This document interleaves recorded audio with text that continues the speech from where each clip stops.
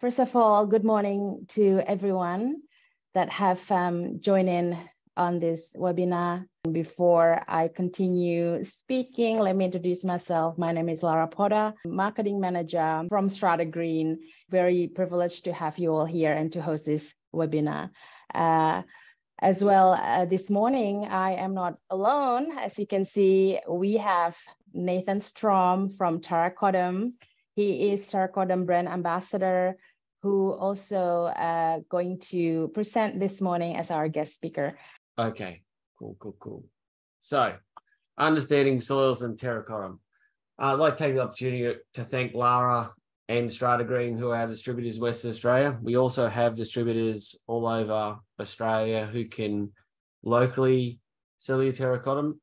If you want to get in touch with me later on, I can point you in the right direction. A little bit about myself. Been working for TerraCottem for about 23 years now. It's been in Australia, I understand, for about 25 years. And this year is our 30th year of TerraCottem being made available in the marketplace. That's another story for another time, but 30 years is quite an incredible feat in business. So myself I'm a horticulturalist, arborist, greenkeeper, landscaper, the list goes on. In and out of TAFE, teaching horticulture, found my position within TerraCottem back in 2007, I think it was, 2006, when I was approached by TerraCottem to do their training workshops. Now, this was while I was still in the industry, just leaving the industry and starting into teaching.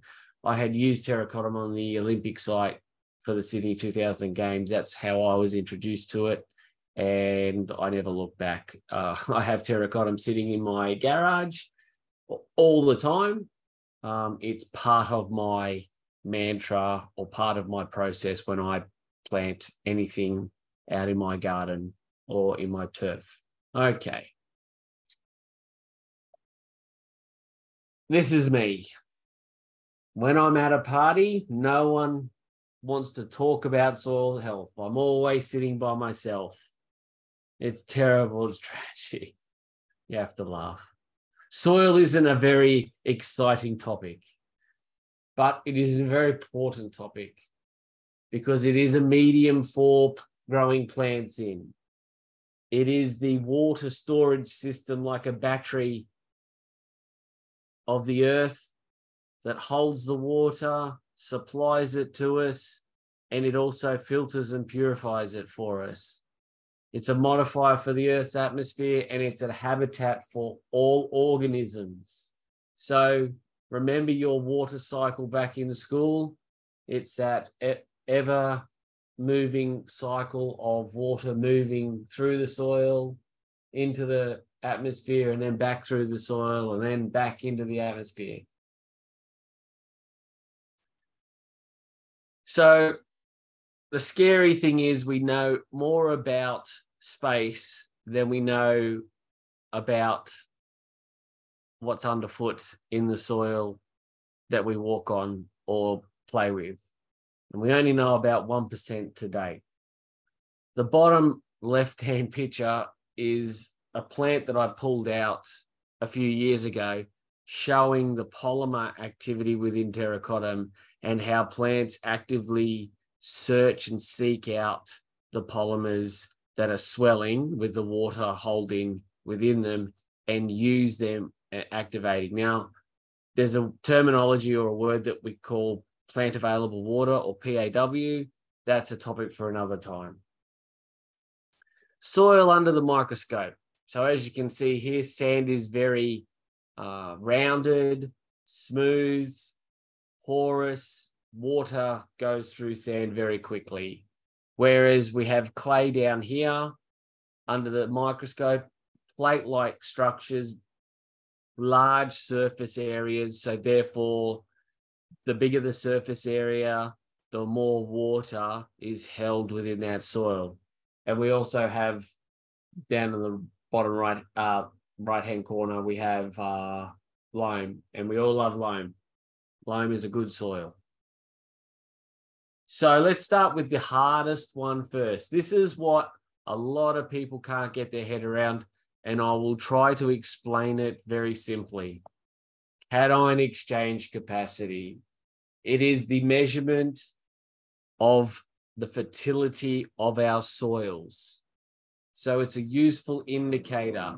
It holds nutrient and it releases back to the plant. The reason how it does this is because of a positive and negative charge within soils and within cations and anions. So cations are positively charged ions or positively charged elements like calcium and magnesium, and anions are negatively charged like clay or organic matter or humus as such. We all know what this looks like. It's a periodic table. Don't freak out. I just wanted to show you that where the cations and anions sit. So cations are positively charged. Think of cations as your positively charged friends and your anions as your negatively charged friends. And the negatively charged friends want to attract to the positive charged friends to be neutral. So as you can see here in the green, 1, 2, 3, they are your positively charged, and your 3, 2, 1 are your negatively charged. And they all want to get to this number. Number 2, 10, 18, 36, so on. Just because that is the most stable elements on our planet. Helium, we know at number 2, sits as a gas that we blow up balloons with or inhale to make our voice sound like Mickey Mouse or Donald Duck. Then we've got neon at number 10, very stable gas used in lighting. Argon at 18, another stable gas used in welding. And then we've got krypton, where Superman is very scared of, at 36. And then we can go on further. Xeon, we use in headlights, so on. Why do we need to know those elements? Because of NPK. We know NPK because we use this in fertilizer and keeping our plants alive, because plants need NPK as well as the micronutrients. So here's some of these cations and anions that I was explaining to you about. We want to attract the positives to the negatives, and we got to do that in 2 ways, or in 1 way.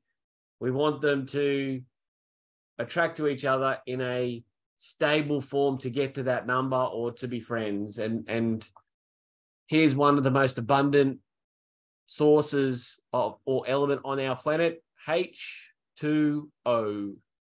We know this is water. Very safe because it's 2 of our hydrogen friends attracted to 1 of our oxygen friends to make that number. We also have this one. Both of these 2 are highly toxic to each other, or to us, I should say. But you combine them together and you have salt. Very safe product. We consume it every day.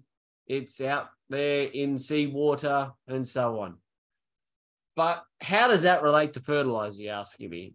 Well, here you go. One of the most common forms of fertilizer that we use in the nitrogen range of our NPK is urea.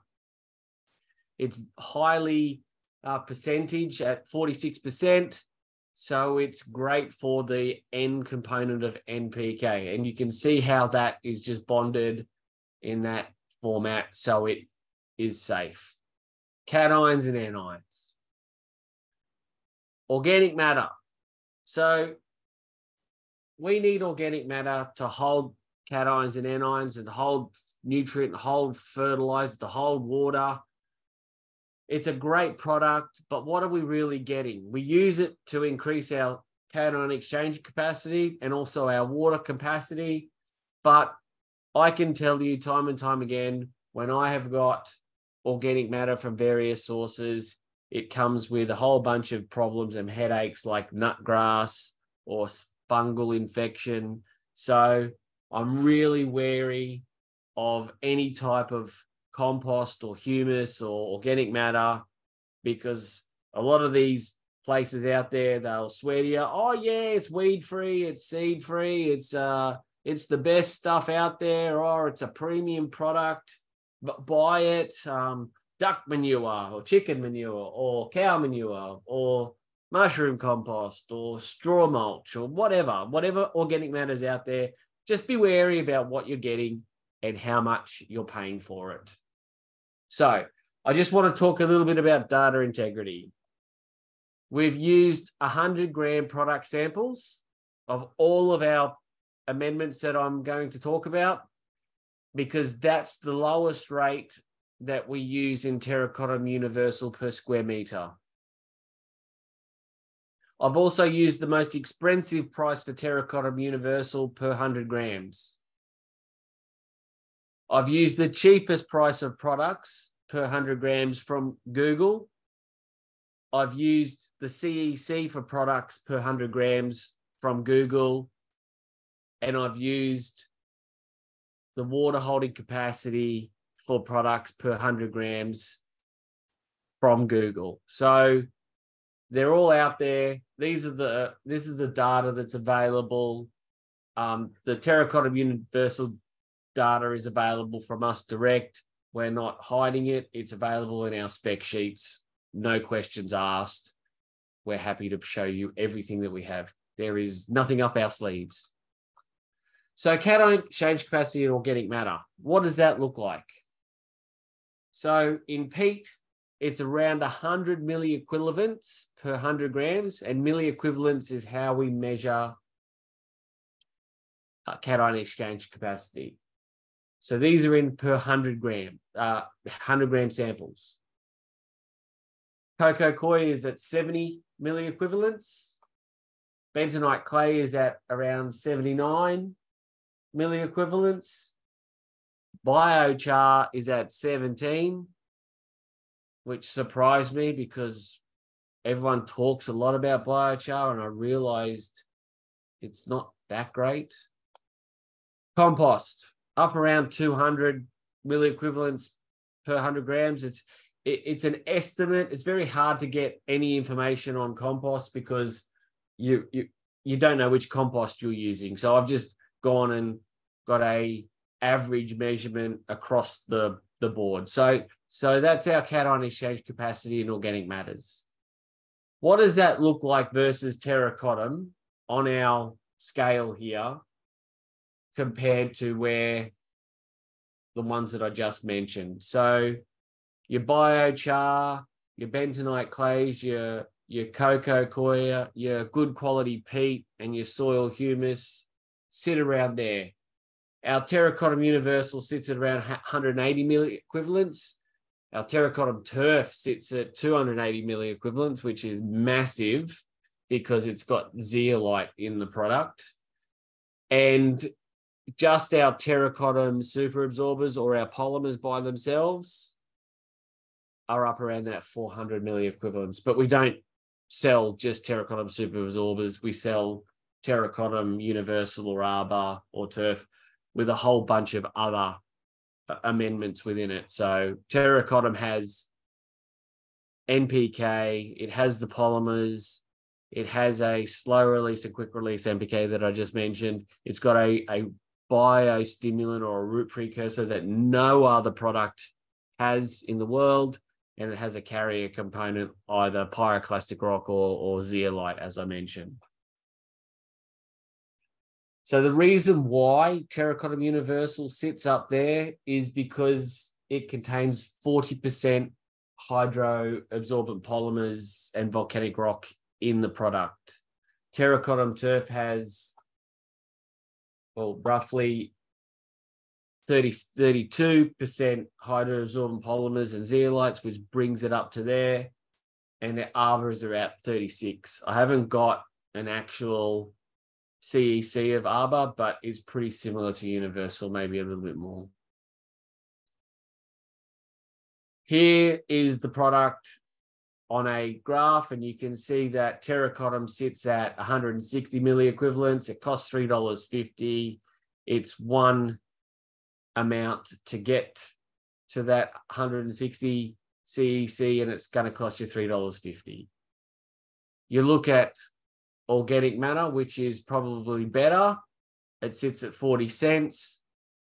Biochar, you're going to need 995 times, 9.5 times more at $15.20 per square meter. So this is all per square meter. 2.3 times for cocoa coir, and peat at 1.6. Now, I don't like recommending peat. I would rather you not use peat because it's mined and it's a non-renewable resource and we need it. So if you are buying peat, just be mindful it's not helping the planet doing that.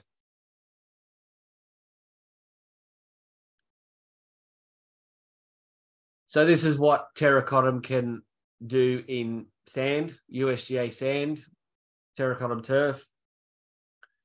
Nice root structure in a cool season grass. That looks like a ryegrass for that picture. This is a tree planted about 6 months ago with TerraCottem. It's starting to form a great structure, great leader, nice, healthy tree. This is me just planting using universal. I had to get my face into a photo. So, on to water holding capacity. So water holding capacity is the amount of water a soil can hold before it drains away or leaches through. Most fertilizers that you put down, believe it or not, about 50% is leached through because the water holding capacity can only store so much of the fertilizer or the nutrient, and then the rest is released. I've got numbers in sand, which will absolutely blow your socks off, but we won't talk about that. So peat roughly has around about 600 to 680 mils of water holding capacity per 100 grams. So I just use 640 as an average. Cocoa coir is 950 mils per 100 grams. Bentonite clay is between 100 and 500. I couldn't get an exact, so I just went 250 in the middle. Biochar is 270 mils per 100 grams. And humus is 800 to 900, so I went 850.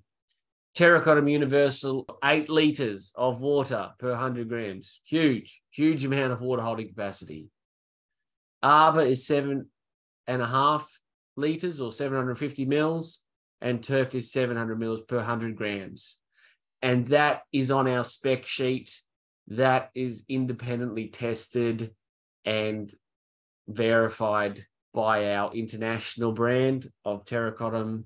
And I can get that information to you on who tested it and what they come up with. We don't hide any of our data. We don't hide any of our numbers. So costings, what's it really costing you to use those amendments in your soils? So peat is costing you 26 cents per 100 kilos if you buy it at a 3 kilo package. That's what I could find on Google or the internet through a supplier of peat. Cocoa coir is $1.22 per cents per 100 grams in a 650 gram brick.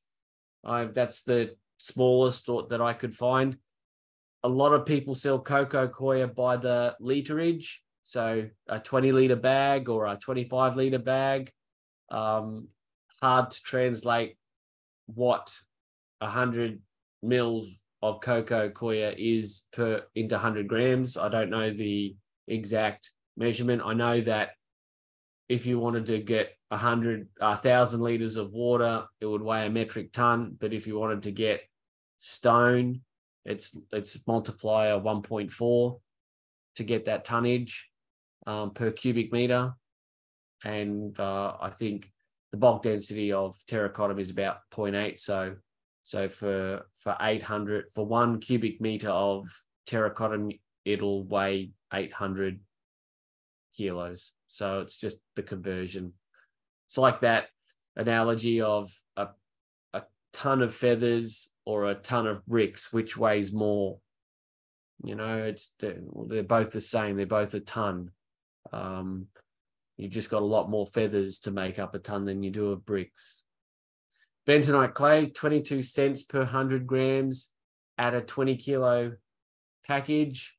I got that from a shop on Google. A lot of people buy it by the ton, but obviously that gets a little bit, that's cheaper, but then you've got freight on top of that and packaging, and it's in a bulker bag and so on. But this is just the price that I could get. Biochar is $1.60 per 100 grams at the 5 to 19 kilo rate.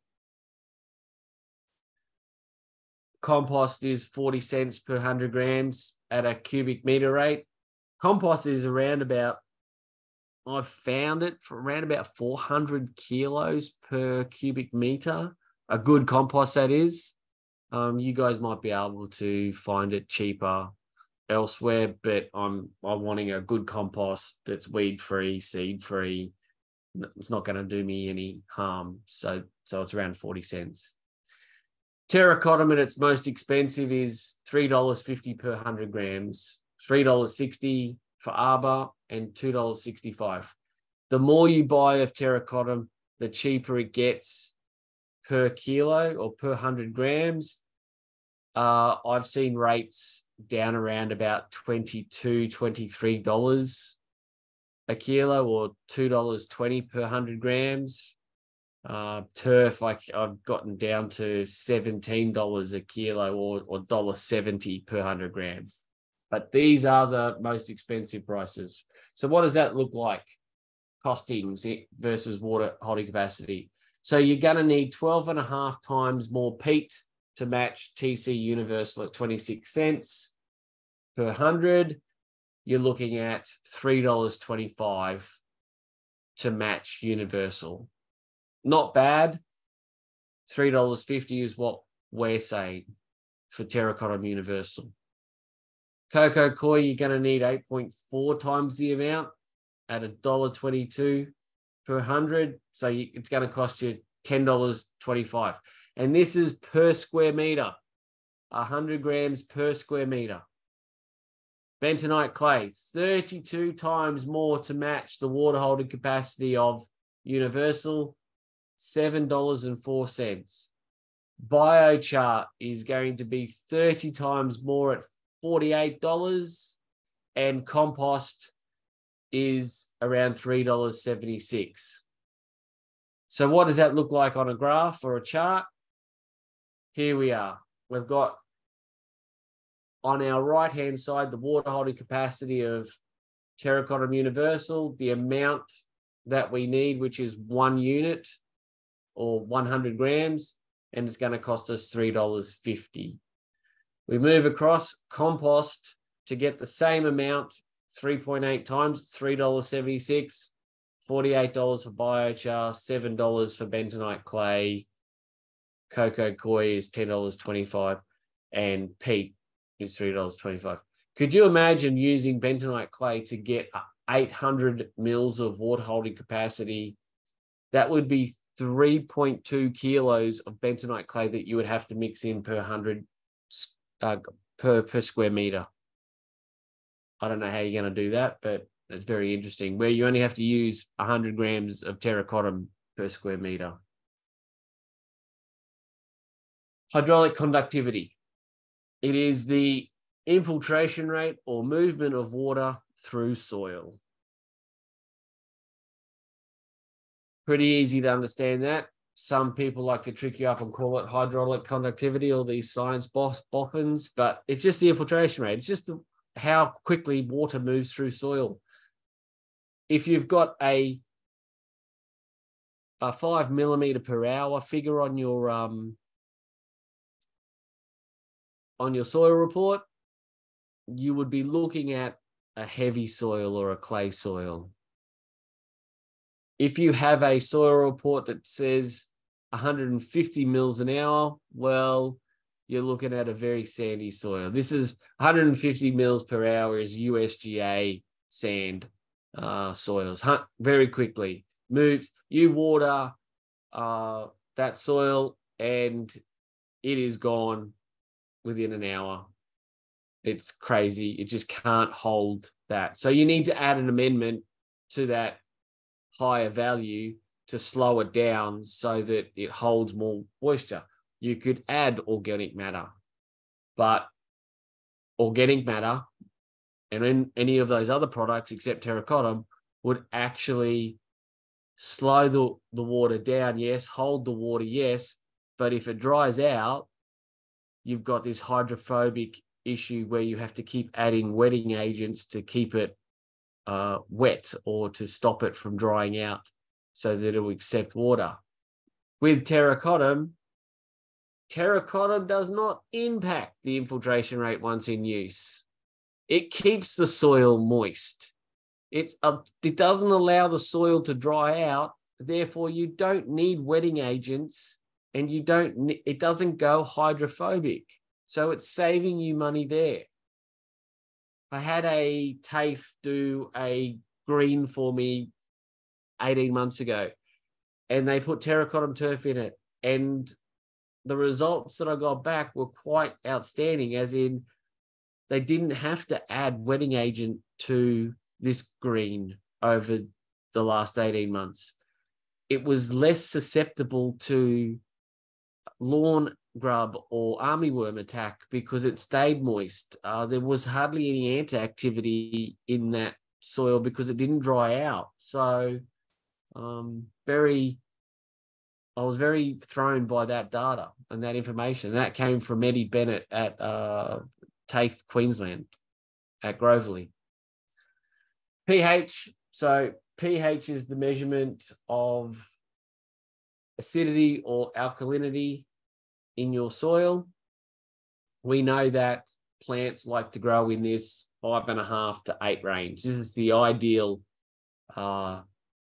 range. Now, there's no science to this or no, this is not a mystery why plants like to live in this pH range. And it's because of this issue.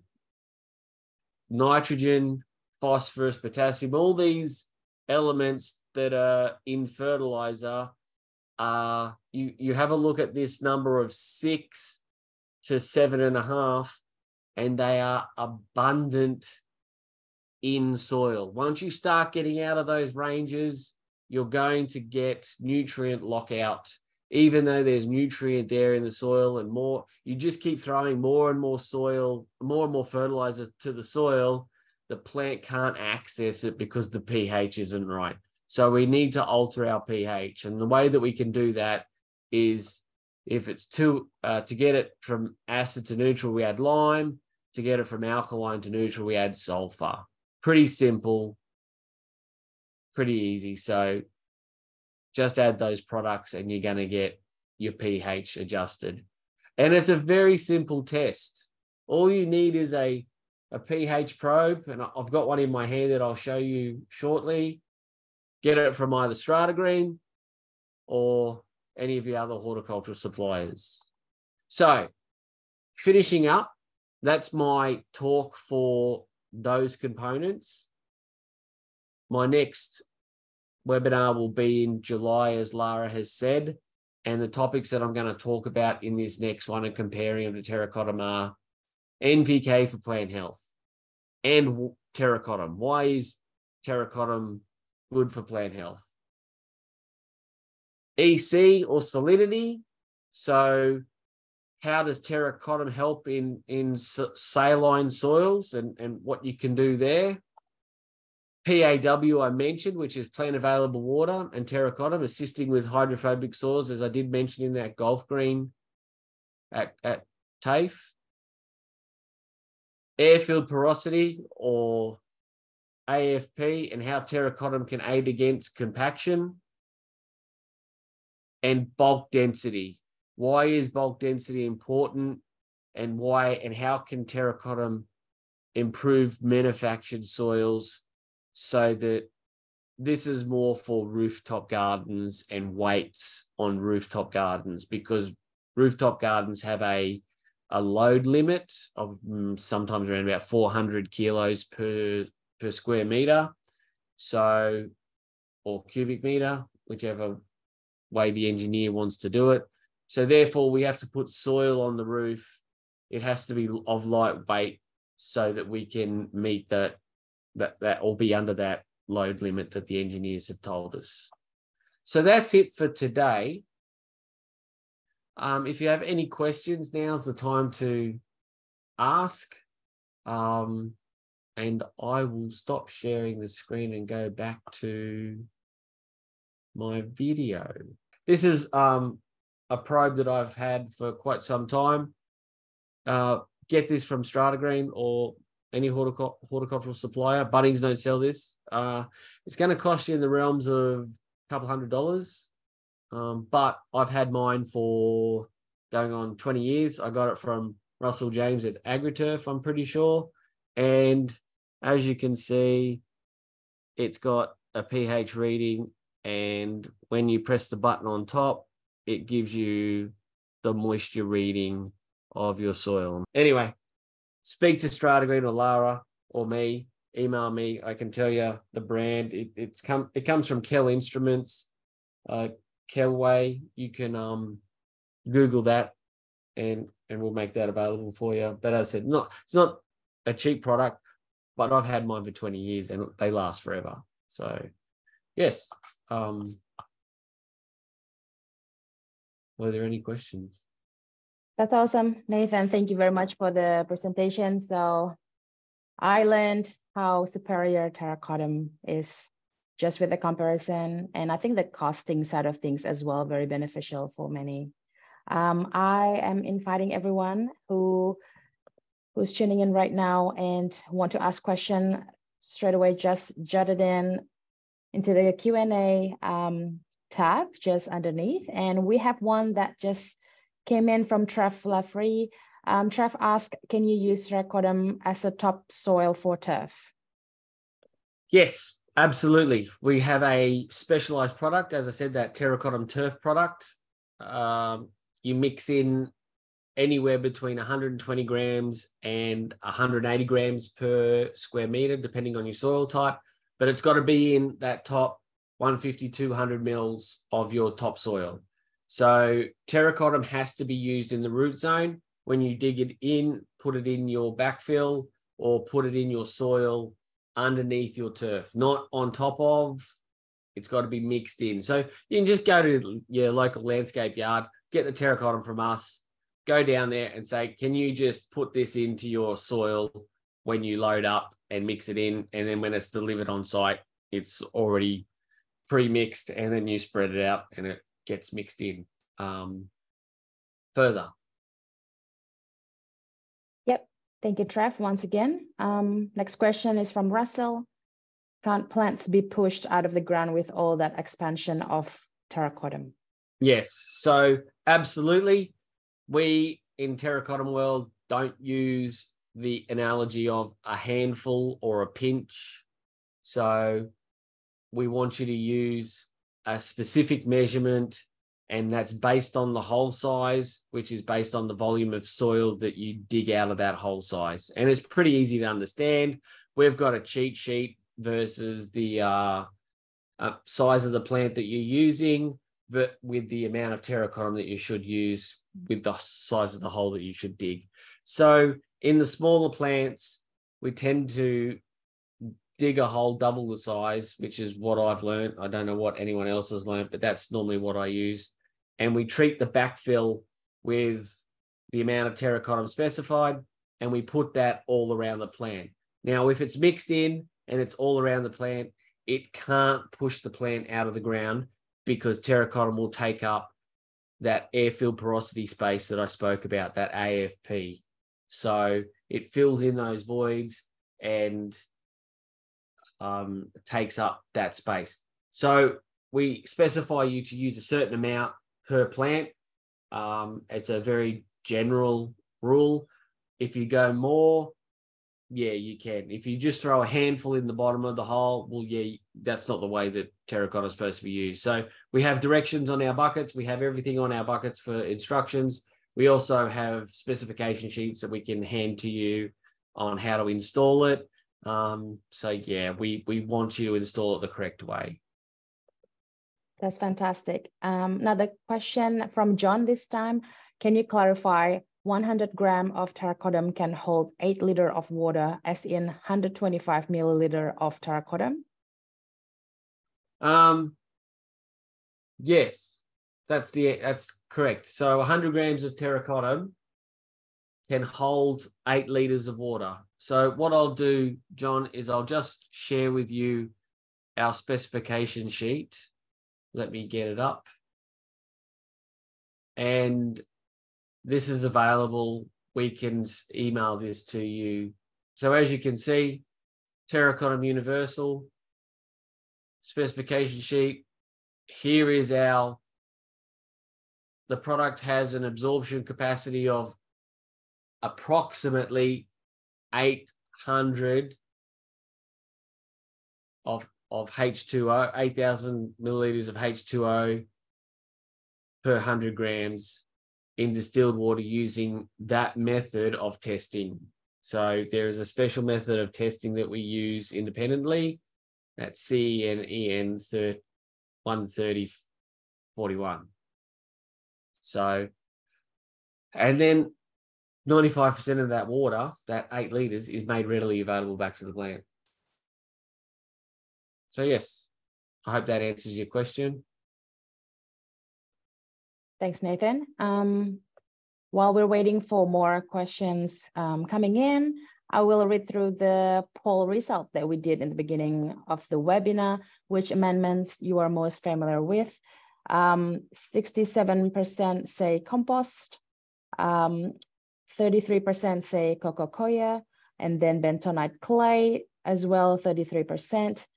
Peat and biochar, also the same 11%, and 67% TerraCottem. So yeah, this just to show that there are still a lot of questions that haven't been asked, and you're more than welcome to submit through right now, and we can answer that live. Another one just came through. If I don't mix it well under turf, what's going to happen? No, you're wasting your money. And the turf is going to slip around. So you just rake it in, for instance. Your rake tines are only about 25 mil or 30 mil. You're going to have issues with the polymer expanding underneath the turf. And when you go to walk on the turf, it's going to be slippery and so on. So I got a question coming in about toxicity and to earthworm. Yep. Yes. TerraCottem is non-toxic. It can cross borders across the world very easily because of its MSDS sheet non-toxic viability. So therefore, I mean, technically, you could eat the product. I wouldn't recommend it, but you can because it's non-toxic. So to earthworms and to microorganisms, it's non-toxic to them. What happens is you put TerraCottem in the soil, the roots start to grow into the soil, creating more organic matter. And then all of a sudden, you've got a really rich, fertile soil, and worms start to come into it. And you don't have to water as often. It doesn't go hydrophobic. There's not as much pest and disease. The plants jump out of the ground.